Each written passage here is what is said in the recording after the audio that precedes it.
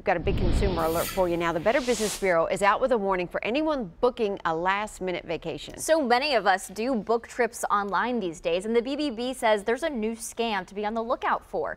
News Channel 5's Mo Hyder joins us live from BNA this morning. And Mo, this is a pretty new trick that a lot of people might not have heard of yet.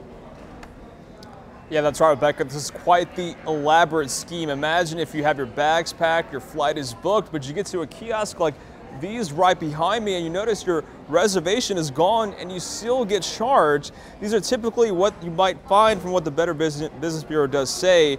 And they say these websites do pop up when you're doing a Google search and show a really cheap flight. Everything seems to be in order until you have your ticket paid for.